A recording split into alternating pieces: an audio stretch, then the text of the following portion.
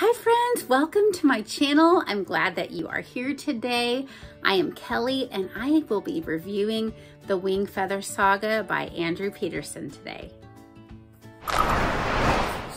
So I have the box set of the Wingfeather Saga with me by Andrew Peterson.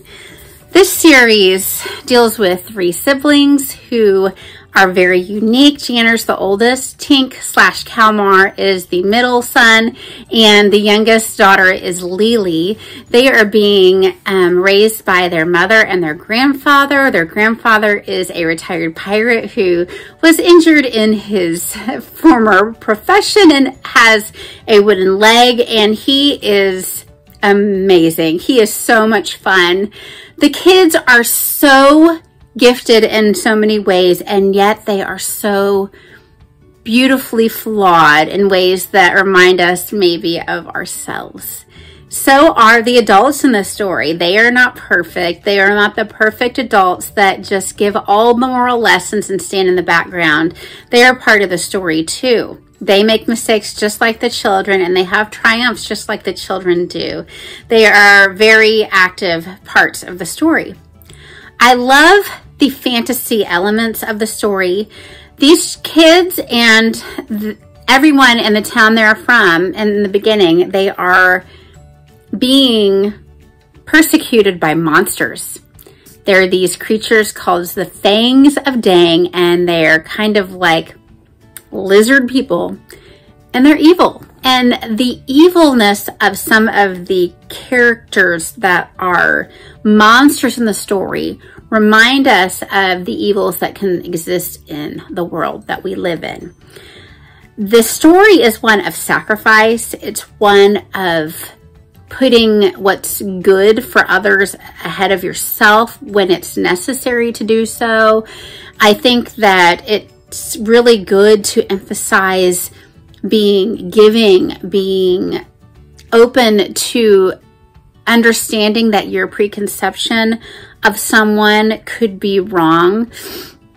It deals with overcoming shame from the wrongs that you have done, all in a fantasy world. When it starts to get too hard, when it starts to get too serious, when you start to feel like it's maybe getting too sad, Andrew Peterson throws in something that makes you laugh and makes you feel a sense of whimsy in the magical world. But the story is about something bigger than us. It's about a world where you have to live for the greater good. And I think that's why this is good for children, but it's so entertaining for adults. It definitely went above and beyond what I expected from it.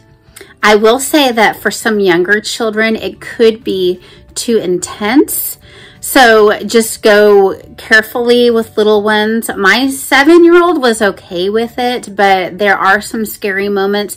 And there were times where the children are separated from adults and are dealing with very intense things on their own, which definitely propelled the story forward and really showed that they had to figure out how to do the right thing.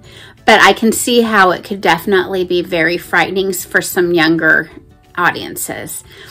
I really just love how the author made me evaluate truth and made me think of what was good in this world with his stories.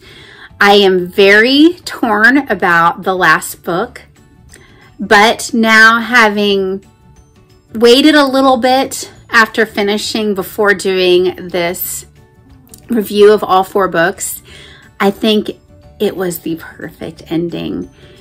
And it shows us that there is still hope. Well, I hope that if you have a desire to read a really good middle grade fantasy series, you will pick up the Wingfeather Saga. I hope that you read a lot, and I hope you have a wonderful day. Take care. Bye-bye.